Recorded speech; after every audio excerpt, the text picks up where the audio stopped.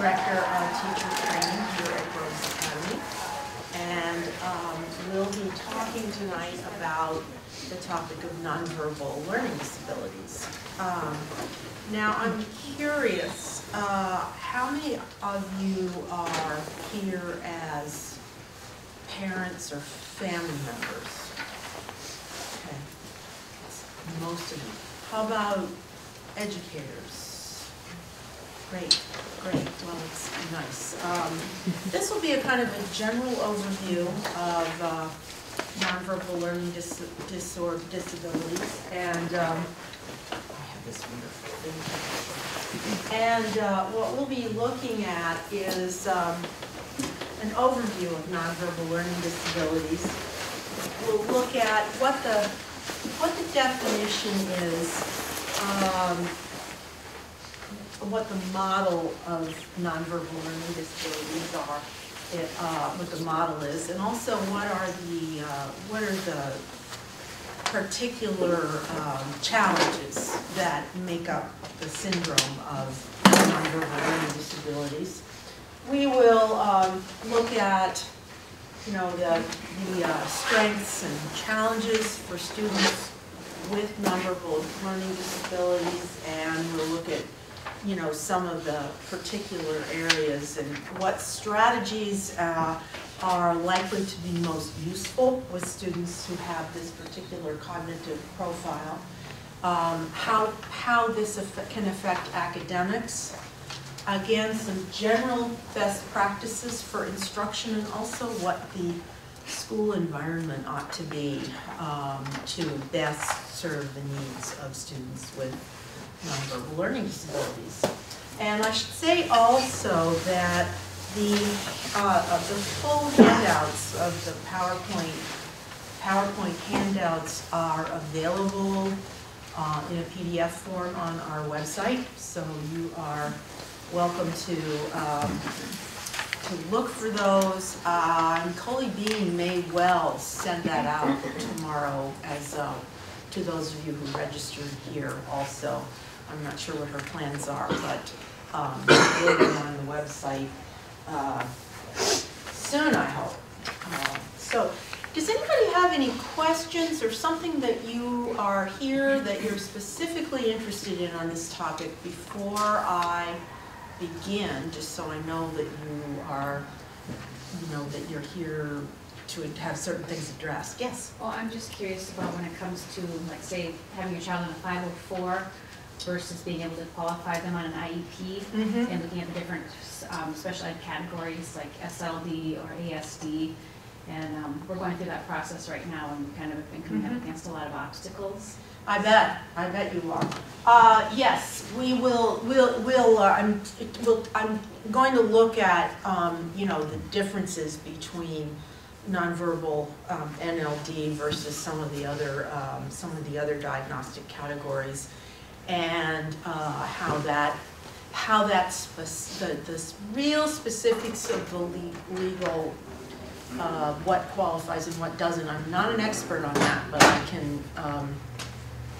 But I'll tell you what I know. That's good. Yes, that's a real challenge. Anybody else? Yes. My daughter just started 10th grade in the new school, and so the program is all different now. And we're finding we had some success in middle school. Now we're bumping up in high school. Now we're really getting to work with the teachers and redesign the program to make it more effective, since the first part has been challenging. So yeah, you had middle school up there. She's just on the bubble of going through that. But when you talk to the staff, they don't really even always know what NLD is, and right. How to really help structure the program better. Sure. Well, I'm definitely going to talk about that. Yeah, about some general. What ages are you going to be addressing? What? What age range will you be addressing? Well, this is the profile in general. We happen to have a middle school student.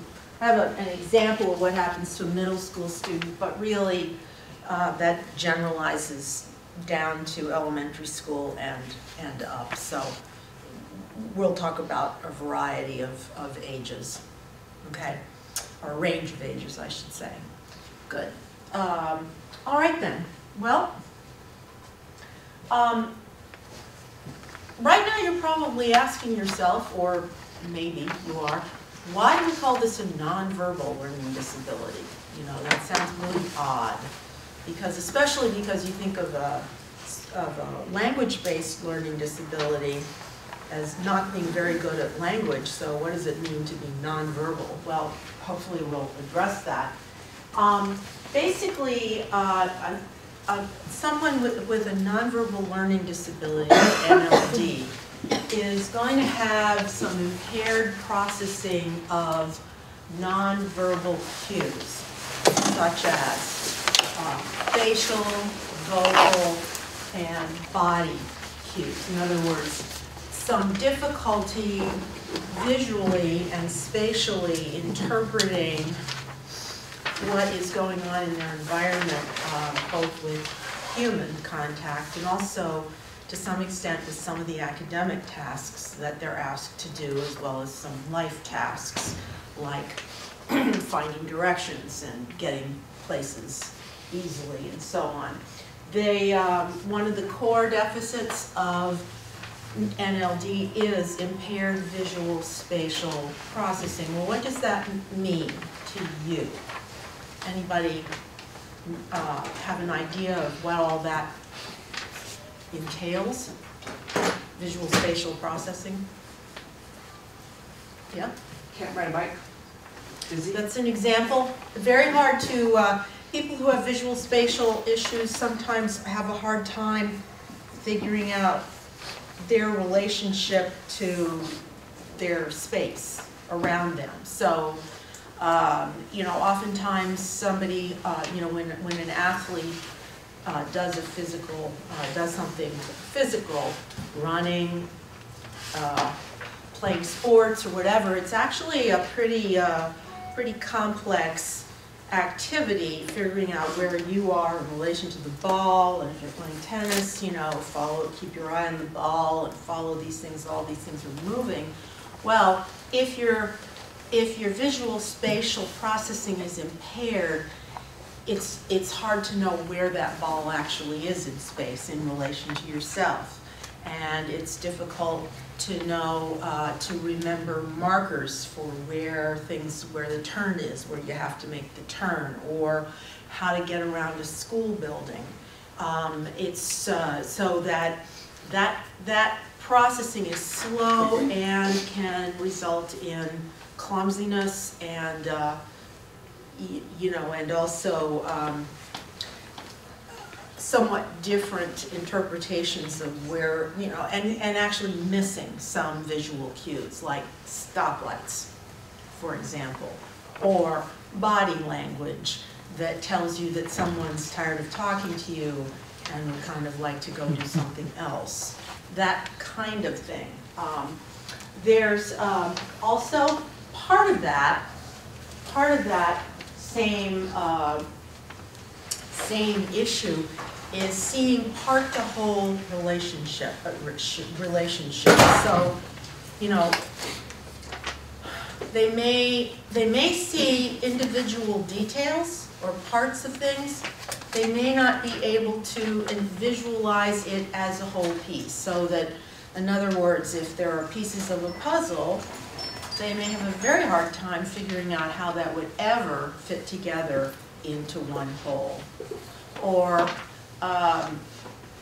in general, they may be focused on one detail, you know, and it's kind of like a story about people feeling different parts of the elephant, you know, the feet, the trunk, the big ears, and so on, but not being able to actually figure out that it's actually a whole elephant, kind of, if that makes sense. So this individual and individuals with this cognitive profile tend to think verbally, not pictorially. So a number of us see pictures when we read, when we hear things, when we envision how to get somewhere. There's almost, you know, you almost see visual pictures in your head.